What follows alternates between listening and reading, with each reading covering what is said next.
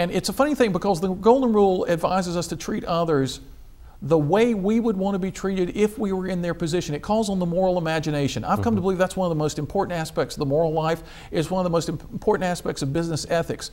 It's through executives' failure to imagine the consequences of their decisions that we've had all our negative headlines in the business world for the past 3 or 4 years.